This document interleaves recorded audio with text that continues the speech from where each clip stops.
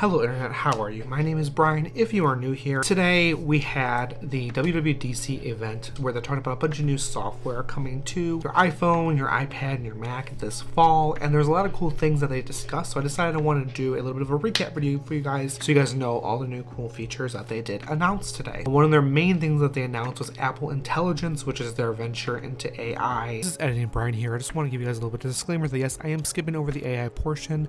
That is mainly because 1, I don't understand it, 2, I do not support AI, and 3, I just find a lot of the choices that Apple is doing in this AI focused iOS version to be very problematic, and I just don't want to mention them, so we're not going to give them any screen time today. There's many other sources you can look at if you do want to learn more about Apple Intelligence, but for me, I don't want to cover it. I'm not going to cover it. I don't want to talk about it. So that's it. So we're going to really skip over that, but we're going to be talking, of course, about iOS 18, iPadOS 18, macOS Sequoia, watchOS 11. So we're going to talk about all those cool new features.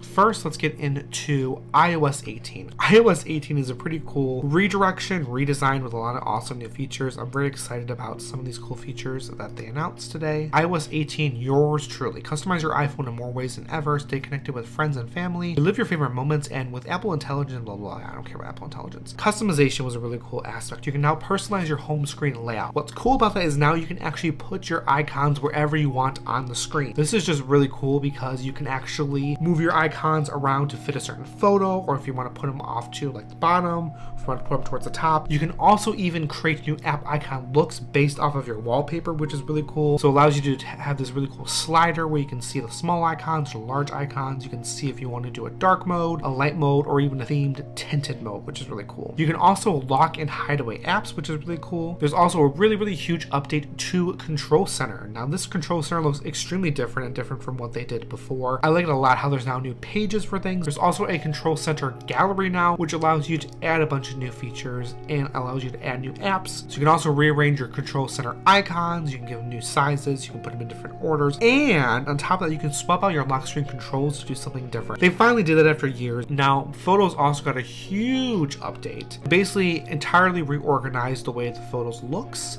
So now that there is a new collections feature, which actually combines things together, such as pictures you took in your recent days, your trips, people, and pets. There's now a new space for your greatest hits, which is a new carousel that shows you a bunch of cool favorites pictures. Messages, now that there is new ways to play with text, you have new text features, allows you to do either bold, italics, underline through. You can even apply playful animations to any word, letter, phrase, or emoji in iMessage. And now you can tap back to any message with any emoji or sticker that you have on your phone, which is quite cool. They reanimated some of the new tapbacks, but you can also add emojis to your tapbacks, which I find that really cool, and I'm very excited about that. And what's also really cool about messages is now you can stay connected whether you have Wi-Fi or cellular or nothing at all. You can actually send iMessages and text messages over satellite, which is so cool and so convenient, especially for people who are in a spot where there's no cell service. So you have an iPhone 14 or later, you can stay connected with your friends and family with satellite messages. You can also now schedule a message to send later, and now you have support for RCS messaging to message people with Android devices. There's a bunch of new mail customizations as well. There's now categorization, which is going to be coming to the mail app. You can now get to priority access to what you want most with the primary tab. You can even have message groups for scanning, and all your emails are going to be put together in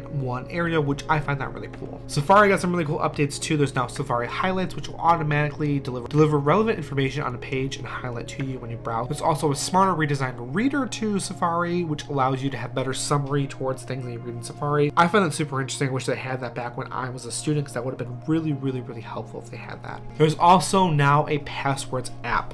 Finally, all your passwords are going to be in one place on your iPhone and on your Mac and everything else. There's now a new Maps, and now there is game mode available on iPhone. Wallet got a really huge update because now allows you to have tap to cash. Allows you to bring 2 iPhones together and you can pay privately. You can also pay using rewards and pay in installments now, and now even tickets for like concert tickets. Now there's really cool new event guides. Now there's hands-free Siri interactions, so whenever you get a phone call and Siri announces it, you can either to answer a phone call or shake to dismiss a phone call. Now in Notes, there's a new thing called live audio transcription. You can now crunch numbers right in Notes, which is quite cool. There's now collapsible sections in Notes as well, and highlighting is a lot easier now as well. Journal app got a lot of new ways you can add your mood directly into there. You can also add other features. You can even track your goals and your insights. You can even sort and search past previous entries, so now you can actually search for your previous entries, which is quite cool. And there's also a bunch of other new features as well. iOS 18 is available on all iPhones, iPhone XR or later, which is quite cool.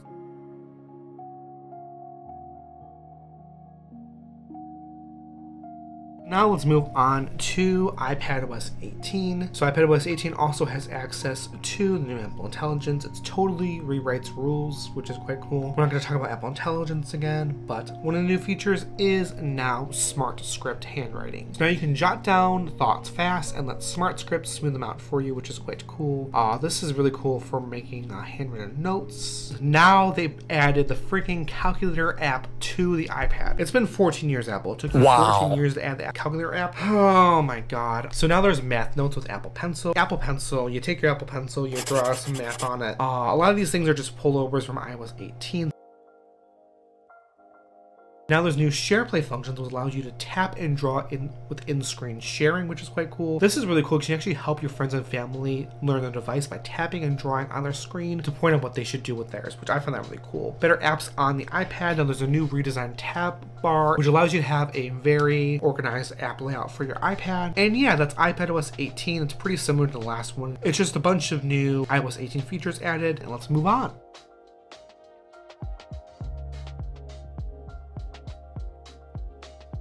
So we're just going to speed through a couple of them now. WatchOS 11, you got a couple new things. You got new updated watch faces and new widgets that update to you, like your location and where you're at. You got a new Vital app, which is quite interesting, I guess. You can track your vitals more efficiently. And there's other new watch faces. You can have better control of your watch faces. I mean, there's not that much. So yeah, vitals, woohoo, who's training load, woohoo, photo faces, it now knows your people's faces or something.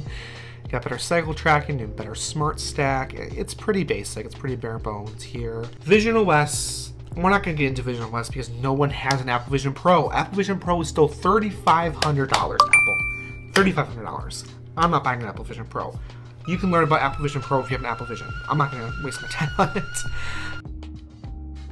Let's get into macOS Sequoia, because there's a bunch of cool features in macOS Sequoia I want to cover. Continuity. You can use your iPhone from your Mac now. So now, if your iPhone is on the same Wi-Fi network and it's nearby, you can mirror your iPhone screen directly onto your Mac, and you can use your iPhone on your Mac, which is just so freaking cool. I can see this being so useful. You also can now get your iPhone notifications on your Mac, and you can seamlessly drag and drop files between your iPhone and your Mac. This is game-changing for content creators. I am so excited for this to come out. Better productivity. Now there's easy window tiling in here, which just kind of looks like Windows, which is kind of funny. There's now a presenter view, which gives you a better view when you're FaceTiming someone. And this is what macOS Sequoia is compatible with. Here's the compatibility list. So that is macOS Sequoia. But that is it for our WWDC 2024 recap. Tell me guys what you think about iOS 18 and Apple Intelligence and all that type of stuff in the comment section down below. Be sure to hit that subscribe button and click the notification bell to get notifications on whenever I upload a video. Be sure to leave me a like if you like this video a lot, and be sure to just let me know other things in the comments. Thank you guys so much for listening to this video and watching this video. I shall see you guys in the next one. Bye.